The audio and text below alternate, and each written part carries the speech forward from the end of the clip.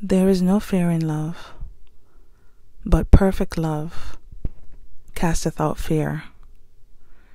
Because fear has torment, love does not.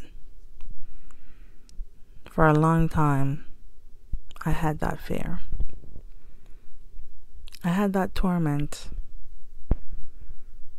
and I was worried.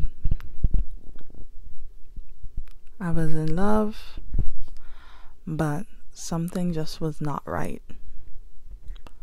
And you might have that feeling inside that something is not right. And you've ignored all the red flags. You had them pass you one by one, time after time. Stop ignoring it, because love is not torment. Love is not fear. Love is peace, because God is peace.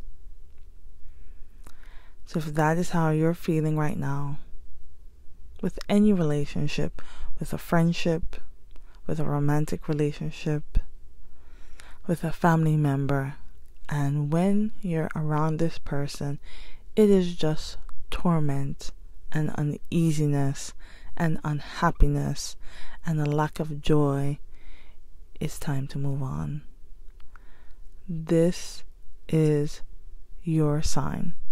This is your warning to get out and to leave and to find that love first with God, because He loves us more than anyone else in this entire universe.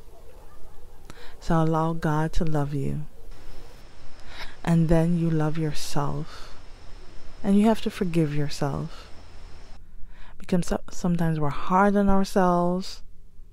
We think we're stupid for ignoring all these signs for so long. But blame it on your heart. It's your heart.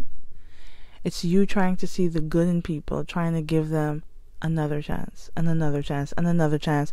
But that other person has to be willing to change. And if they're not, then you just have to accept that and move on, because you deserve more. Love is not fear. Love is not torment. Love is peace. Love is joy. God is love.